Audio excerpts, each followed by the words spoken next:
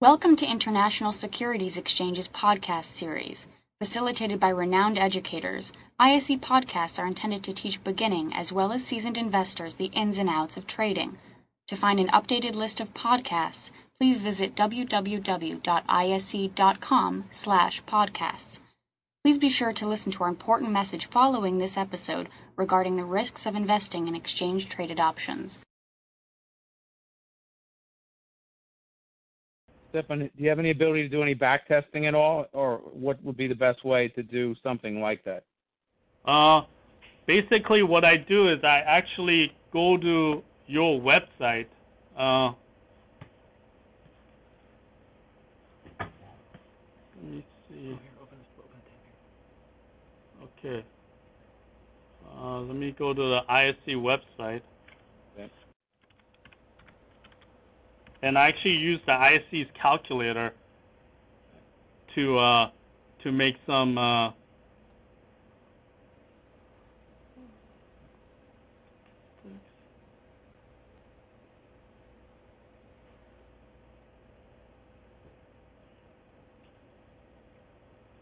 so what the way I back test is, like, people always say, like, hey, what happened, how do you know, like, what's a good time to sell volatility? So let's just say, like, this year you're like, hey, let's use whatever stock we can use. Let's use, which one should I pick? I guess I can use the British pounds. We're already there. Try the Canadian. Try CDD. All right, sounds good. Okay, so Canadian, you can see, like, November 21st, right, the volatility was relatively high. So let's say at this point, you're saying, okay, let me actually show you the volatility chart right here. So, like, this is the 30-day right now, 60 and 90 days. So we actually have volatility. So these are the longer-term months, and you can see on November, it basically has been highest it's been in 2 years, both the front month and the back month, right? So let's say, like, at this point you're like, okay, I think by February or something, it's not gonna move too much, but the volatility is too high. So let's actually type in, and this is on the ISE website, so you guys can actually go and check it out. And this is the calculator right here. So on this day, so on November, let's say the stock looks like it was closed around 129 or 130. So let's go over here. The strike price, let's make it 130. Let's make the underlying price 130. So you're actually selling the at-the-money straddle, right? And you can see, let me go back real quick just to show you guys what the volatility was on November 1st. If you look at the box, you'll see on the right side, you'll see the IV90 was 22. Right? Oh, so right. So I actually put in 22, and then I ask it to calculate, right? But the expiration is 3 months away. So let's say you're using like I'm just pretending it's March, so I'm like actually using this to run it forward. 22.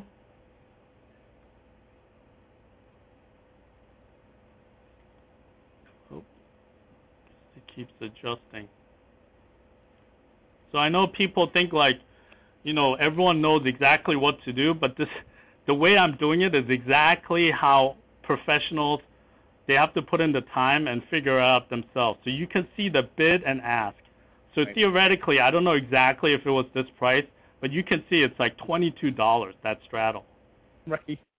You know what I mean? I mean, like $22. So what I do is, like, okay, let's say I pretend I sold a straddle right here, and then I basically move 4 months forward, and I go, hey, I wonder what the stock price was, and closed at 124.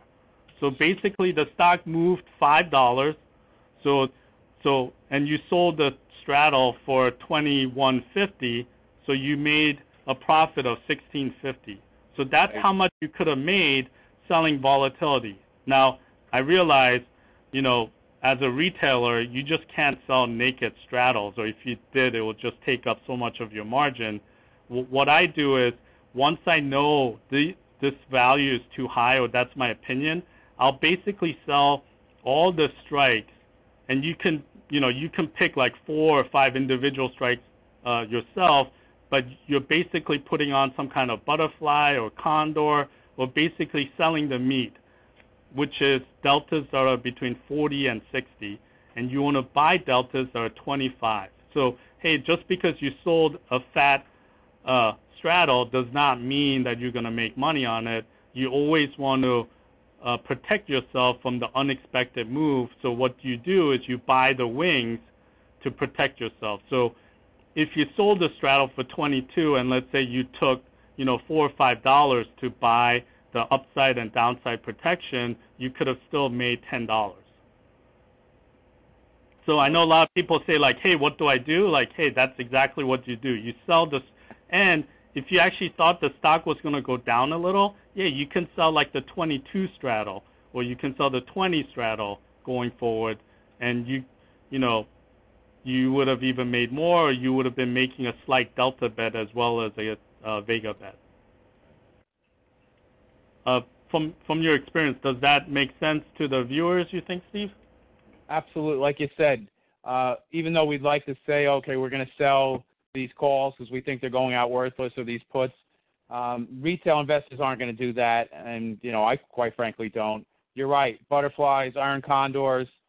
You got to think about what makes sense, but also, what if you're wrong? And Stefen, as you pointed out, credit spreads or iron condors make a lot of sense. You're not just going to sell these options naked. Right. And people always ask me, like, hey, the option chain, there's so many strikes, so many months, how do I know what to trade? And basically, you can follow a simple strategy. Wherever you think the stock is going, that's the strike you want to sell. Whether you're putting on a put spread, a call spread, a butterfly, a condor, wherever you think the stock is going to end up, whether it's 30 days from now or a year from now, that is the strike you want to sell, and you want to buy the strike that you think the stock is going to move away from. So people would say, hey, what's the perfect strategy for me? Well, let me see. Where do you think the stock's going to be 2 months from now? And if you think CDD 2 months from now is going to be at 110, then that's the strike you should sell, and you should buy the surrounding strikes. So that's a very easy way for you to come up with any kind of strategy across any kind of time period to put on a position that's most beneficial to your viewpoint.